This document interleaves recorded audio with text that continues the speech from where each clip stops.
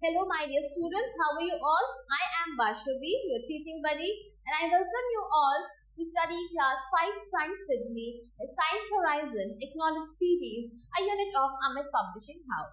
So we are going to study unit 6, that is the environment, chapter 10, conservation and waste management. So let's see what all we have to study here. Okay, so the chapter contains, we'll study about what is environmental pollution, what is waste management, what is conservation of resources. So things around us such as plants, animals, water, air, and land, they are the part of our environment. ये सब क्या मिलके क्या बनाते हैं? एक environment बनाते हैं. We depend on our environment for many things, for various things like we get water from rain. हमें पानी कहाँ से मिलता है? Rain के through. We depend on plants and animals for our food. We breathe useful gases from the air around us. Atmospheric air जो हमें मिलता है वो उसके through हम breathe करते हैं. We use land to grow food crops. So our environments get dirty when our activities add unwanted and harmful substances to it. And this causes environmental pollution. तो नेचर हमें इतना कुछ देती है, एटमॉस्फेयर हमें इतना कुछ देती है, but because of human activities and various unwanted things that we do, that public do on earth surface, which causes environmental pollution. So what is environmental pollution? Any activity carried out by us that harms air, water or land is called pollution. Now the substances that causes pollution are called pollutants. Pollutants क्या होते हैं? Those things which are causing pollution. Those are called pollutants. Smoke from vehicle, garbage on roadside, plastic and paper littered in water bodies are example of environmental pollution. Environmental pollution affects air, water and land. यही तीन main चीज है जो हमारी sustainability of life के लिए जरूरी है. What? Air, water and land. So this leads to different kinds of pollution. It causes air pollution, water pollution, land pollution and noise pollution. So what is air pollution? Coming to air pollution, let's see what is there. Addition of harmful substance to the air is called air pollution. It is caused due to the release of harmful gases from various kind of industries, factories, and the gases are carbon dioxide, carbon monoxide, sulfur dioxide, ammonia, and these all are very harmful gases for all the living organisms. Smoke coming out of vehicles and from factories as well as burning of waste are the major sources of air pollution. Smoke from domestic fires, forest fires and volcanic eruptions also pollutes the air. So इस type के जो कुछ natural छोटी मोटी जैसे volcanic eruption से जो smoke होता है, that also causes pollution. Then the smoke which is there used in domestic purposes, they also cause pollution. So these are harmful gases from vehicles that we are seeing every day in our life. They are causing majorly pollution. Now effects of air pollution. Sulfur dioxide in the air causes irritation to the eyes. Sulfur dioxide से क्या होता है? It causes irritation to the eyes. And it leads to disease such as asthma and bronchitis. High amounts of sulfur dioxide in the atmosphere dissolves in raindrops and it causes acid rain. तो जितना ज़्यादा sulfur dioxide atmosphere में होगा, उतना ज़्यादा वो evaporate होके ऊपर as a cloud form हो जाएगा. It will mix up with rain and it will cause acid rain, which harms plants and good buildings. They are made up of such buildings like those are made up of marbles. Like if someday it falls over Taj Mahal, it will be completely destroyed. And excess carbon dioxide in the air prevents heat from escaping the Earth's atmosphere, causing the Earth become warmer than usual. This warming of the Earth due to polluting gas is called global warming. So global warming क्या होता है? Because of these excess of harmful gases, it is depleting the ozone layer, because of which क्या हो रहा है? Ultraviolet rays from sun is falling directly on earth, which is causing excess warmth to the earth. That is called global warming. Due to global warming, it is believed that glaciers are melting, resulting in flooding of coastal areas in several countries across the world. Ammonia when combined with nitrogen and sulfur compounds results in smog. Smog क्या होता है? हम लोग usually बोलते हैं कि नोएडा गाजियाबाद में बहुत smog है. What is smog? When ammonia it combines with nitrogen and sulfur which are present in the atmosphere, they make smog which affects majorly big Indian cities. The gases released into the atmosphere are depleting the ozone layer as I told you, and which protects us ultraviolet rays. अभी मैंने आपको ये बात बताई, and it is again causing major disadvantages to the human and living organisms, that is kind of cancers. So these are smoke released by factories. Okay, smog is a combination word of smoke and fog. That's how the word has become smog. Now, preventing and controlling air pollution. Walk, ride a bicycle or use public transportation to reduce air pollution. Smoke that is generated in factories must pass through filters before releasing them into the air. So direct chimneys factory से निकाल के atmospheric air में भेज देते हैं. No, at least try to use some kind of filter so that harmful gases are not released. Then filters can remove harmful substances present in the smoke. We must use environmental friendly fuels such as which are compressed as natural gas CNG in vehicles. We can use instead of petrol and diesel. We must not burn waste in the open areas. We must grow more and more trees so that they can absorb all the harmful gases, especially carbon dioxide, and they can release more of oxygen, which helps us to breathe freshly. Now, what is water pollution? Addition of harmful substances to water bodies is called water pollution. Wastewater from our homes and factories are a major cause of water pollution. We also throw garbage, plastic and other waste into water bodies, polluting them even more. Sometimes excess of fertilizers, using of more pesticides that we put in soil reach nearby water bodies and pollute them. So, ज़्यादा farming के वक्त, agriculture practice के वक्त, then using of insecticide and pesticides, they also are released into the lakes and river bodies. So they pollute water. In many cities, domestic waste is directly released into the water bodies without water treatment. So this is causing such harmful effects, and it is causing water pollution. Many people also wash clothes and bathe animals in nearby water bodies. So जितने भी small lakes and pond areas होते हैं, they people use for their domestic purposes, which is again causing water pollution. Now, effects of water pollution. Polluted water affects the plant and animals that live in water, sometimes killing a large number of fish and other aquatic animals. Water pollution also causes disease such as typhoid, diarrhea, cholera. So these जो ये बीमारियां हैं जो हम often we hear, so they are caused by water pollution. Insects such as mosquitoes, they breed in stagnant water. रुके हुए ठहरे हुए पानी में mosquitoes ज़्यादा multiply करके produce होते हैं, and they cause disease such as malaria and dengue. Preventing and controlling water pollution. How you can do that? All cities should have wastewater treatment.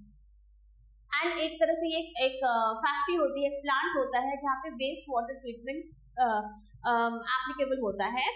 So wastewater should be first treated to remove harmful substances before being released into any kind of water system.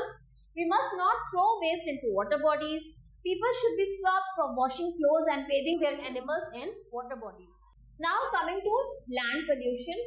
Addition of harmful substances to land and soil is called land pollution.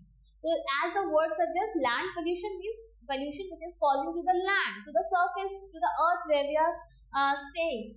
So addition of harmful substance, they cause land pollution. Throwing waste materials such as plastic bags, aluminium cans, then chips ke wrappers, chocolates, biscuits. So these anything, whatever we are consuming in our body, we are throwing the litter outside the world. Why? Because it's major cause of land. It is a major cause of land pollution, and it is affecting us, all of us, badly. Waste from construction sites, industrial waste is also a cause of land pollution. Land is also polluted with excess use of fertilizers that are used in fields. These days, e-waste in the form of discarded keyboards, monitors, mouse, then mobile phones जो use नहीं कर रहे हैं, yeah, whatever switch, electronic, these are called e-waste. They have been thrown like that. So they also cause land pollution. Now, what are the effects of land pollution? Land pollution leads to waste material rotting on the land around us. This results in breeding of flies that causes diseases. Land pollution due to excessive fertilizer makes the land lose its fertility. अगर land की fertility नहीं रहेगी तो crops will not be able to grow on that. Plants such as food crops will not be able to grow. Waste materials in and around the roads, they give out dirty smell and pollute the air as well as land. E-waste have harmful substances that it leads to the ground. तो e-waste से कुछ chemicals, कुछ batteries जैसे acids, chemicals they are being released and they pollute the ground and it can lead to land pollution. Now, how you can prevent and control land pollution? First of all, we must not throw waste on the ground or on the land. Waste should be thrown in waste bins and that can then be later disposed of by a proper municipal agency. We must dispose e-waste correctly and not just throw them away. ऐसे ही नहीं आपको पसंद नहीं है या आपको काम का नहीं है and you are throwing it away. Don't do that. Many agencies in big cities they collect e-waste to recycle it, to make it for a further disposal. We must avoid the use of materials such as plastic bags as they stay on the land for many years and they do not decompose. We must only use sufficient fertilizers and preservatives. We must try to use natural fertilizer wherever and however possible and which are not harmful to the land.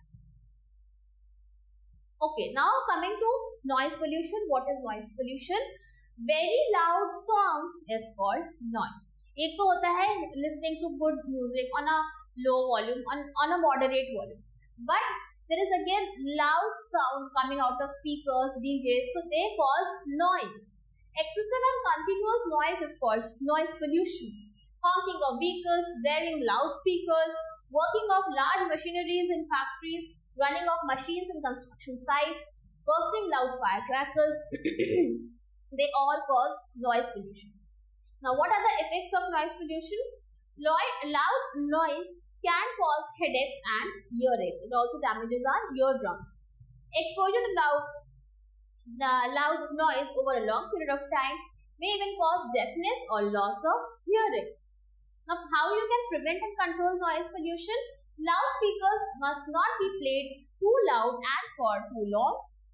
Electrical appliances must be maintained and oiled regularly to reduce the noise which are produced by them. Honking of vehicles should be controlled in residential areas. People who work in areas that have continuous loud noise should protect their ears by wearing ear muffs. So, अगर जो workers who are working in these areas, they must wear heavy ear muffs so that noise should not affect their ears. Now, what is a waste management? Waste is something to throw away because we do not need it anymore, because it is of no use to us. Our homes produce a lot of waste every day. Waste is also produced by factories, restaurants, hospitals and offices, and all these waste are not of the same kind. So, what are the types of waste? Waste किस तरह के होते हैं? Waste are of two types: biodegradable and non-biodegradable. Biodegradable waste वो होते हैं those can easily rot, जो अच्छे से rot हो जाते हैं, सड़ जाते हैं और get decomposed. Waste such as garlands made of plants, paper bags, fruits and vegetable peels, eggshells, animal dung, these are some biodegradable waste. So ऐसी चीजें जो थोड़े से organic तरीके से decompose होते हैं, like we have paper bags, we have fruit peels, vegetable peels, shells, or edible things which are which have been rotten. So they come under biodegradable waste. We can manage biodegradable waste in the following ways. How? Fruits and vegetable peels, leftover dry leaves, waste paper and etc. can be converted into compost. Compost means खाद, fertilizer. This is done by layering the waste in compost pit. एक तरह का compost pit होता है. So whatever peels of vegetables and fruits or edible things you can put into it. Earthworms and microorganisms such as bacteria present in the soil break down the waste into nutrients. वो लोग उसमें develop होते हैं these microorganisms and they break down those waste into nutrients and they make the soil fertile. Animal dung, especially that of cattle such as cows and buffaloes, they are used to produce a fuel called biogas. So non-biodegradable waste कौन से होते हैं? These are waste that cannot easily rot or get composed. ये जो आसानी से decompose नहीं होते. These remain without changing for many years, leading to their accumulation. Rather वो और accumulate होते रहते हैं, इकट्ठे जमते रहते हैं.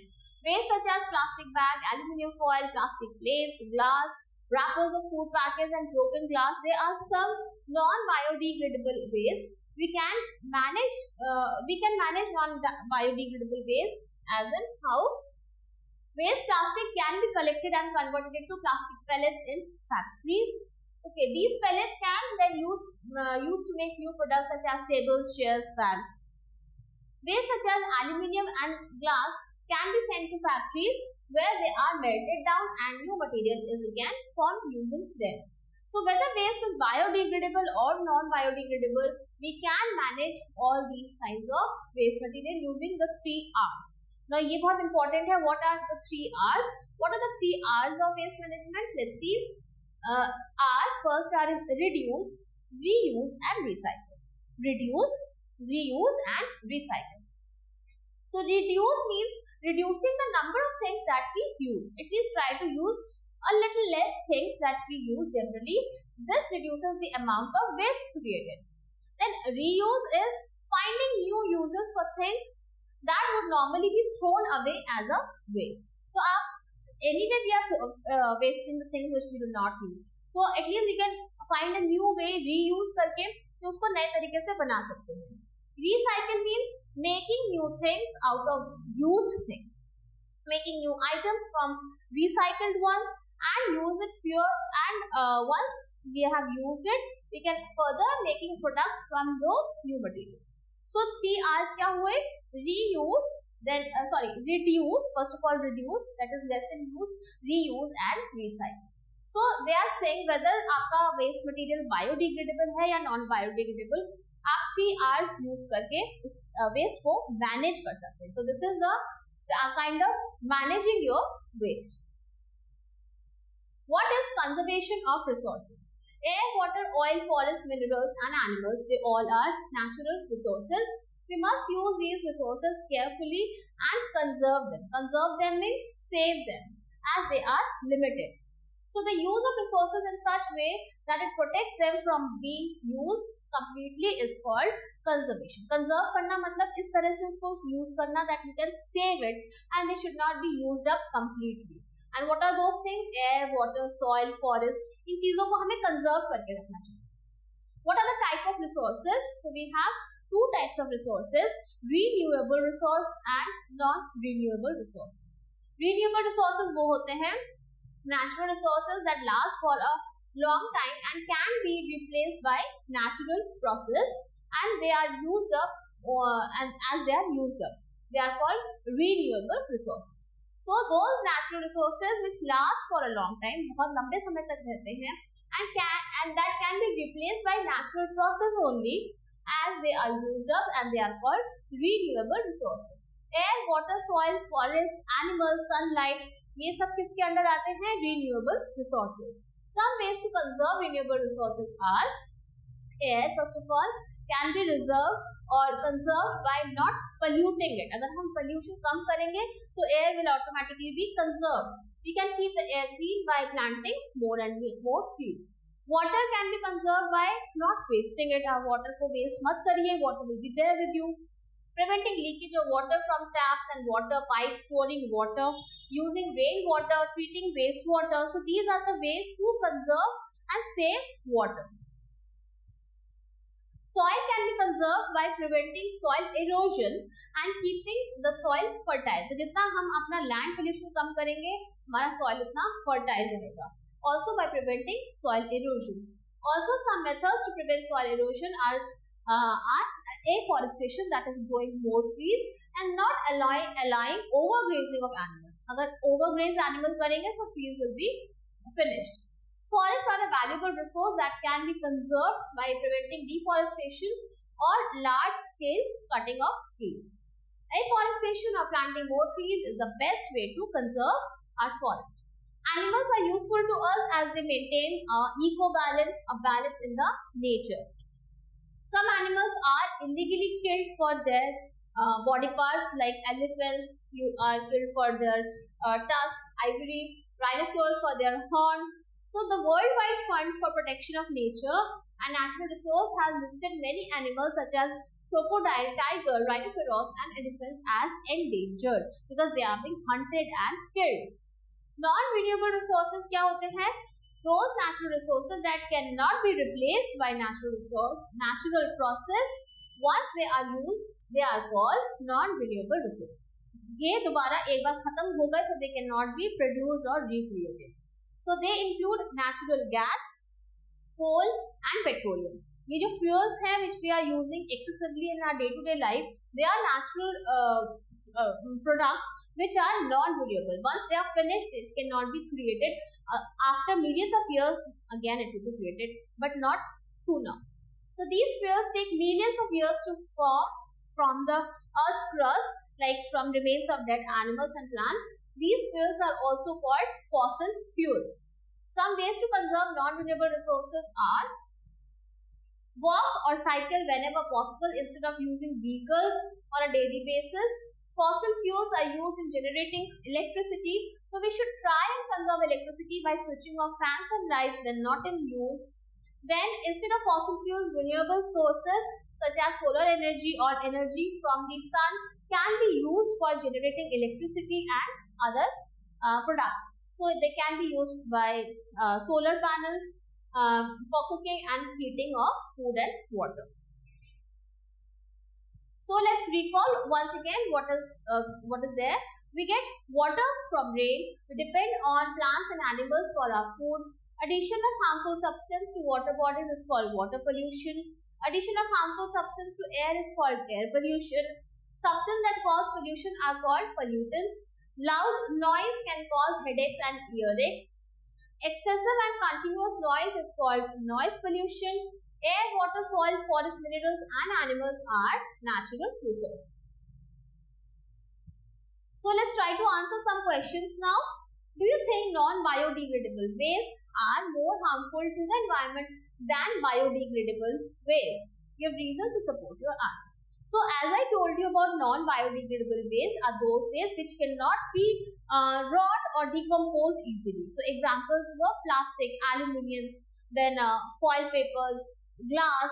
So these are what non-biodegradable waste. Yes, they are harmful to the environment because वो rot नहीं होते, they cannot be decomposed. So they cannot, on the contrary, they accumulate more and more once they are being there in the waste bin. So वो हमारी environment को harm करती है as they cause more of land pollution, soil pollution and water and air pollution. So definitely they are more harmful. Now write a few sentences describing the 3 R's of waste management. So 3 R's were, first is reduce, reuse and recycle. First try to reduce the things which you are using in a daily purpose. Then reuse, try to reuse the things which you are using so that it can be more of your use. Then is recycle. Those things which you think is of no use to you, is a waste product, you must try to put it into the recycle process so that they can further be formed in a new product and can further be used. What is the difference between renewable and non-renewable resource? Give example. So renewable resources are the natural resources which can be replaced by a natural process only, like sun, air, water, animals. So once these things are they are finished, they cannot be finished up and they can be again made up by a natural process. Non-renewable resources are petroleum, natural gas and fossil fuels जो एक बार finish हो जाए, so they takes millions of years to form or recreate again. So they are the examples. Now write a short note on how we can conserve non-renewable resources. So as I told you, how we can conserve, here was the point.